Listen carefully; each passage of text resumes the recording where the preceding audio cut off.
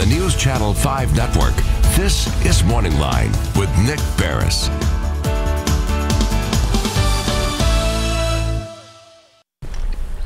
Good morning, everyone. Thanks for joining us on Morning Line. Nick Barris here with you on a Tuesday. A good show on tap for you. We're going to open up the phone lines, invite you to join in the conversation because I think we're going to talk about a very, very important commission here in the state of Tennessee that pays attention to, I think, complaints when it goes along the lines of discrimination and how things are handled. And as I think most of us would agree, there's been perhaps some progress on that front, but there's still a long way to go. And it's very important that I think states like Tennessee have human rights commissions. And we're going to talk about that today. And if nothing more today for many of you, if some of you weren't aware something like this existed, we'll try to explain what it's here for and why, and take some of your questions and calls as well, just to educate this morning about the role of the Tennessee Human Rights Commission. Who better to talk about that but the Executive Director, Beverly Watts. Good morning. Good morning to you, ma'am. Thank you for coming on. It's nice to have you. All right, so I'm in the news biz. I've done a few stories with the commission, so I was aware of it, but I would venture to guess there may be some out there that weren't even or aren't even aware that this has been around since 1963 in Tennessee, correct? Correct. When it was established, if you would, and I don't know if it's evolved and changed in some of its mission, but explain to the viewers what the commission does. All right. Initially, the commission was an advisory body to the governor, and it was 1963. Governor Frank Clements was the governor at the time. Some people might remember his Face the Nation comments about race and issues in America. And then there were a number of people around Nashville who said we need to do something, and so he put together the Tennessee Human Relations Commission. That was our first name back in 1963. Advisory really on race relations. It was a 20-member body from across the state. I can't remember how many was from each of the grand divisions then. Over the years we've changed. We became the Office of Human Development at some point, the Tennessee Office of Human Development, and then we became the Tennessee Human Rights Commission in 1978.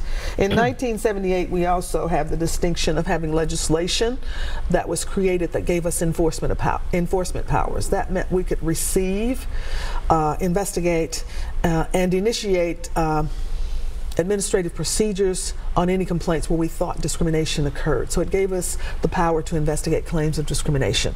While we did investigations from 1963 to 1978, they were very different in scope. We would go out, we'd talk to individuals.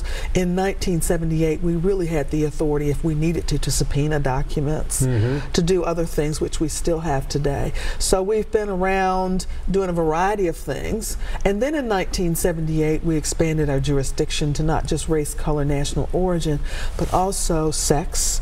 Also, disability was added later on, and then we also added age and others. We have agreements with the federal government, both in housing and employment, and we do investigations in employment, housing, and public accommodations.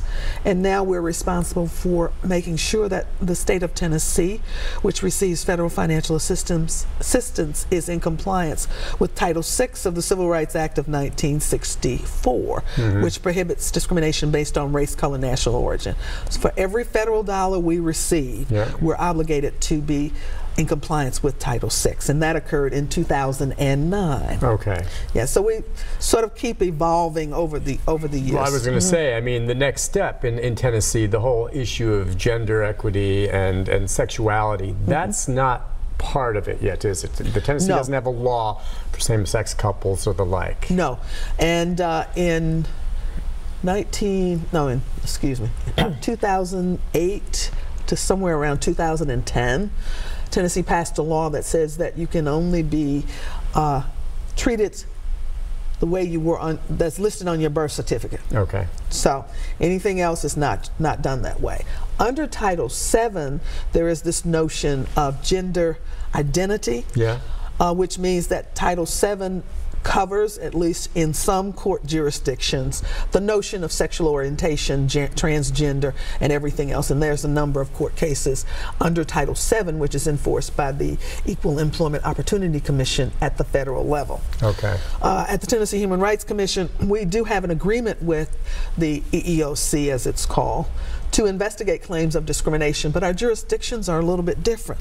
For us in Tennessee, you must have 8 or more employees for employment for us to receive. It has to be that large of a business. That large usually, of a business. Usually, almost all your complaints come from with regard to employers, correct? No, we also do housing. And we do public accommodation. Okay. So let me tell you about employment. In employment, we have 8. You have to have 8 or more employees to file a complaint with the Tennessee Human Rights Commission under the Tennessee Human Rights Act. 8 or more. Okay. If you have 15 or more, we'll dual file the case, both under the state law and the federal law, because we have an agreement to do that with the EEOC. Okay. We'll investigate the claims. Once the claims are investigated, we will send our report to the EEOC, and then, or if we settle, and I'll talk about settlements in a minute, we'll do that and we'll send it to the EEOC, and they will accept our findings, or if there's an issue, they might ask us to come back and do some additional investigation.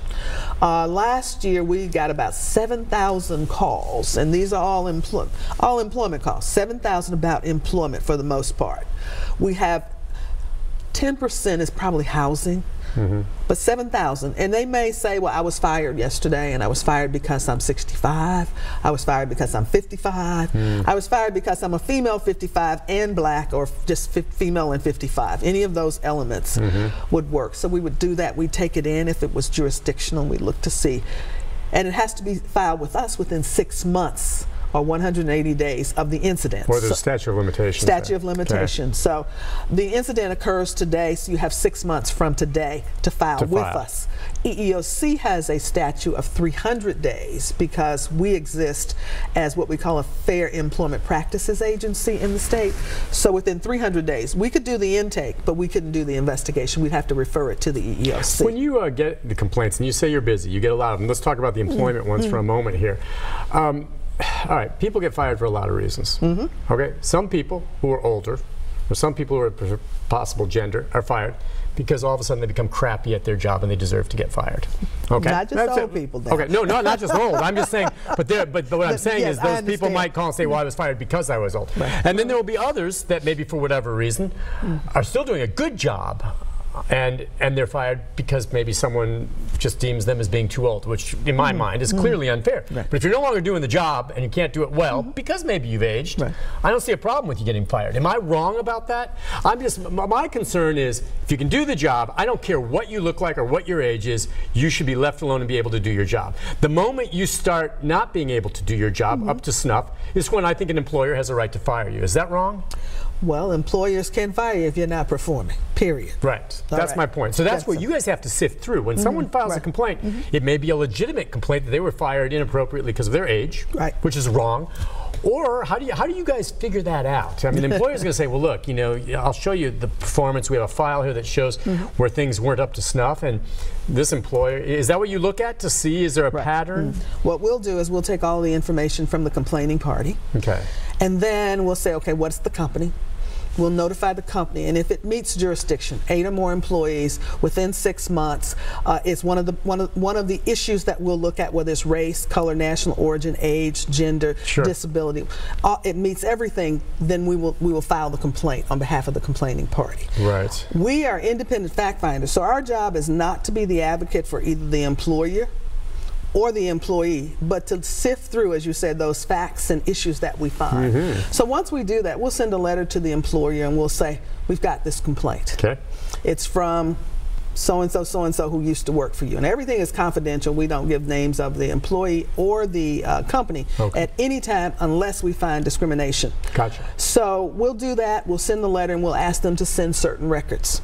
And if they said they were fired, or they failed to get a promotion, we'll ask for records around that. And if they said it was age, we'll want to know what the ages of the individuals were who were fired. And we may ask for a lot of demographics, but generally we keep it pretty narrow to the scope of the complaint, unless we find there's reason to expand it. Right, gotcha. So we'll look at that. We'll look at the issues. We'll interview witnesses from both the complaining party and the respondent. And the respondent, we always ask them, who else might know about this in the company?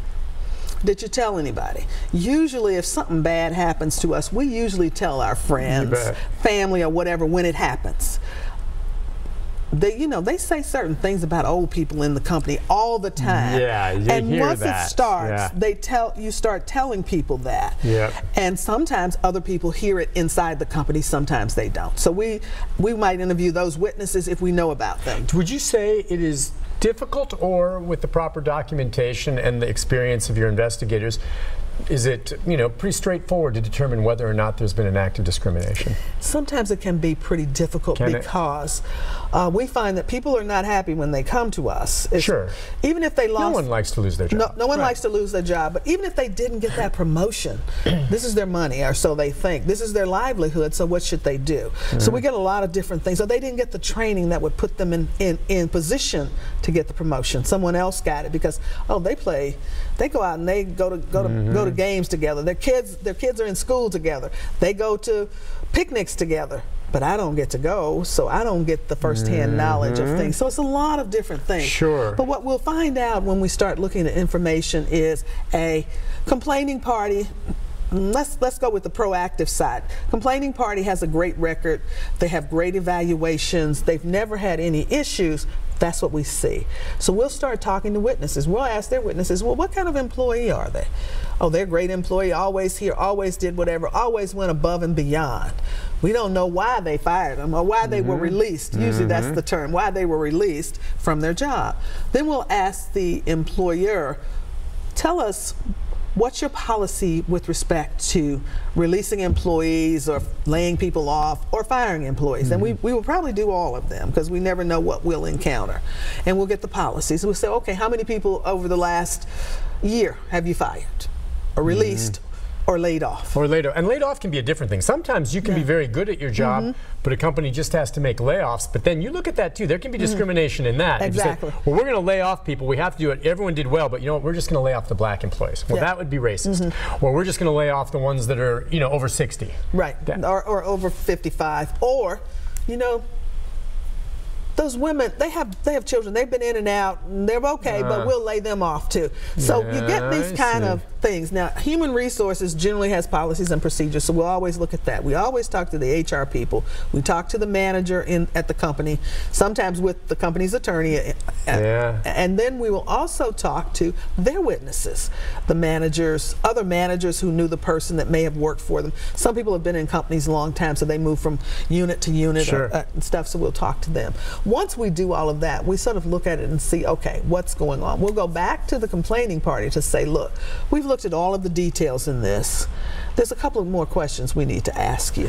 All right, let's take a break on that because that's fascinating to me about how it goes on behind the scenes. And then I want to talk about what kind of enforcement, and obviously there can be lawsuits that stem from this kind of stuff. People hire lawyers as well. We'll take a break. When we come back, if you have a question or a comment, it's pretty broad-based. I mean, Tennessee Human Rights Commission working to eradicate discrimination at the various, venues that she just talked about. 737-7587 is the number. If you're on hold, stay there. We can take some of your calls, even if maybe you're facing a situation like that and have a question. We'll be back with the executive director right after this.